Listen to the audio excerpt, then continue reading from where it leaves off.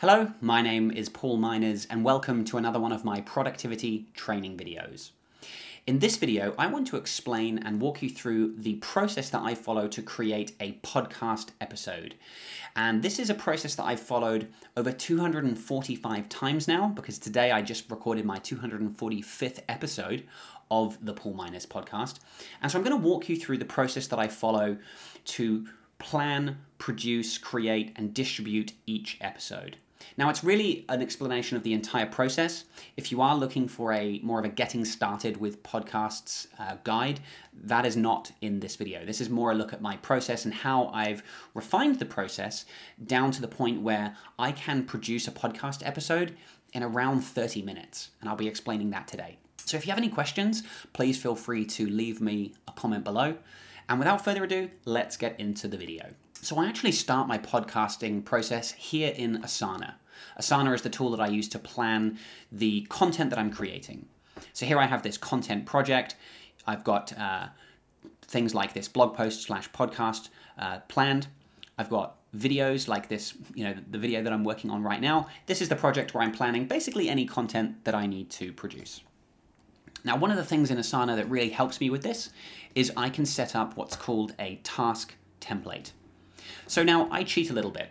I don't just sit down and start recording my podcast. I actually write a blog post first, because some people like reading, other people like listening. So I actually write a blog post, and the podcasts that I create are the spoken form of that blog post. And that's one of the ways that I can get this process down to be really efficient, is that I've already done most of the work to write the blog post, and creating the podcast is just a small additional step. So in Asana, I have this task template that I use to create a blog post where I have to write it, I record the podcast, there's a bit of a checklist of some other things that I need to do, including some action items for my virtual assistant. So when I have an idea for an episode, I will start a new task using this template, and I can say here, how to create a podcast. And so I'll simply start that task, I'll put in the episode number here, and then I can start working from this checklist to create my episode. Now, here's an example of the episode that I created today. You'll see in the description here, this is now sort of pre-production stage or pre-blog post stage even. I use the description to plan out the bullet points of the kinds of things I want to talk about in that blog post / podcast. So it's really just to kind of guide my thinking, and it's a bit of a checklist of what I want to cover. So I kind of do the planning here in Asana. Once I am then ready to start writing, I use an app called Ulysses to actually do the writing. This is a writing app on the Mac, and it's a very simple writing app that lets me write in Markdown, which are these little hashtags and things here, and this just makes uploading to WordPress really quick and simple. So it's a nice, just simple, very sort of minimal, focused writing app, and I can write out exactly, I just write my blog post. So that's all done in Ulysses. Now, I've actually connected Ulysses with my WordPress website, so when I'm ready to publish, I can click the publish button, and you can see here I've actually scheduled a date when this needs to be sent, or published rather. I've linked or specified the category and tags in WordPress that I want this blog post to be highlighted under, and I can even change the slug, the URL there as well. And then so I can publish that, and I can upload that to WordPress. So I have the blog ready. The next step is to start recording. And for that, I do that in GarageBand. GarageBand is the free sort of audio editing app on the Mac. I don't use anything super fancy. I'm not a great audiophile kind of person. I just need something pretty simple, and GarageBand does exactly that. So what I do actually is to get an episode ready to record is in the Finder, I simply duplicate the previous week's folder. So when I'm ready to do episode 246, I will copy this folder and paste it. And so this is just going to copy the GarageBand file from the previous week, because I want to reuse the introduction and the outro. I then simply rename the folder with just the new episode number, and let's open that. I'll delete the previous track that I was from the previous episode. I don't need that. And then I just simply rename the GarageBand file to the new file. So I'll just give that the episode name. So then once I open that, I've basically got the previous episode in front of me. This is the last episode that I made. And so what I would do is I would delete my intro and the main kind of body of the podcast. So then I'm just left with the introductory music, that's this track here, and the intro voiceover. This is basically just a person, he's saying, hello and welcome to the Paul Miners podcast, where we talk about blah, blah, blah, blah, blah. And I actually got this voiceover on Fiverr. If you go to fiverr.com, I just typed in voiceover artist, and you can sample and listen to different people who do voiceover work. I found someone with a voice that I like, and I said, hey, can you make me a podcast intro? I can't remember how much I paid, but it was very affordable to get a really simple podcast intro made. I've then laid that over on top of this music. This was just actually a track of some music that I actually quite liked from a small band. And I actually just reached out to the artist and said, hey, can I use your track in my podcast intro? And they said, yep, that's absolutely fine. Just please give us credit in your notes, in your show notes, which is exactly what I've done. You can find royalty-free music. There's lots of sites where you can find copyright royalty-free music as well. Whatever you do, just make sure that you've got permission to use that track. So now I'm ready to record. I've got the intro voiceover there. I've got the intro track ready. I then actually do a little intro at the start, so I'm ready to record in here. I can click record, and then I would simply say, this is episode 245, email etiquette. The voiceover kicks in, and then once the voiceover is ended, I click record again, and now I'm going into my actual podcast episode. And for that, I will often just read from my blog post or from the Ulysses notes, and I don't always read it word for word. I mean, I generally stick pretty much to the script, but I try and make it sound natural as well. So sometimes I'll go off topic or I'll add extra points as well.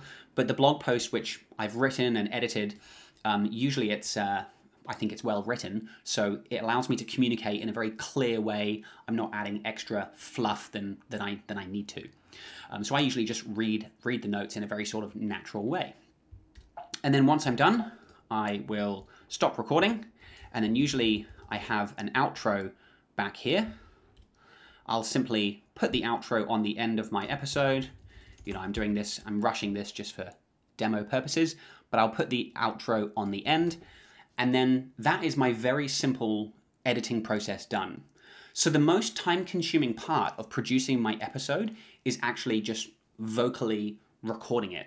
Usually my episodes are between 10 to 20 minutes, so that's the most time-intensive part. Simply, everything else is pretty quick, duplicating the file and getting it ready. In terms of how I record, I'm actually using the Rode NT USB mini microphone. I plug my headphones in the back, so I can actually hear feedback while I'm talking as well. And it's just a really simple mic that I use daily for Zoom calls. I'm using it to record this video right now, and it's great for the podcast setup. So really sort of minimal mic that produces great quality. I think Rode's a great brand. You can spend lots of money when it comes to podcasting, but I've gone with a very simple setup. So once the episode is done, I will then simply export this, and I will save the file to my computer. Then I jump back into Asana, and I usually assign a task to my virtual assistant. I will upload the audio track to the task, so she can then upload that to our podcast host. I'll also include in the task description the episode summary and episode notes or description. I actually just realized I've forgotten the link in here. There we go. So then Judy can go ahead, she can upload this to my host. She's got the description and everything ready to go. In terms of hosting, I've recently switched to Simplecast. And so this is where we host all of the podcast episodes. And if I go to my blog, it's got a really nice embed option as well. So if I go to one of my recent blog posts here, you can see the Simplecast player. Really nice, kind of clean design. I can speed this up if I want to. And so people have the choice of listening to this on the web if they choose to. But Simplecast is really nice, not only for embedding it on your site, they handle all the distribution to things like Apple Podcasts, Spotify, Overcast, and the main kind of distribution platforms. Pricing is pretty affordable as well. I think I'm on the basic, but I expect I may have to upgrade to Essential based on the number of downloads that I get. So for even at $35 a month, I find this very affordable, very reasonable for a really good clean, simple podcast hosting platform. And so once the podcast has been uploaded to Simplecast and to WordPress, we basically schedule both the podcast episode and the blog post to be published at the same time. So usually we do that on a Tuesday morning at Monday morning at 8 a.m. New Zealand time the following week. So both at 8 a.m. the blog post and the episode both go live. We just embed the Simplecast player in here ahead of time, and then everything gets pushed out, ready to go.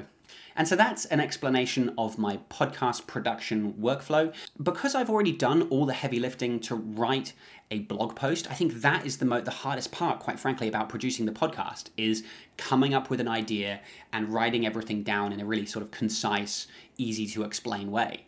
And because I'm doing that for my blog post anyway, turning it into a podcast is not a lot of extra work. As I said, I just duplicate the previous file, turn on the microphone, record for about 10 to 20 minutes, and then Judy, my virtual assistant, handles the rest. She uploads it and gets it all good to go. So it's really not a lot of extra work to produce a podcast. So I hope this was useful. If you have any questions, please feel free to leave me a comment below. Thank you very much for watching, and I'll see you in the next video.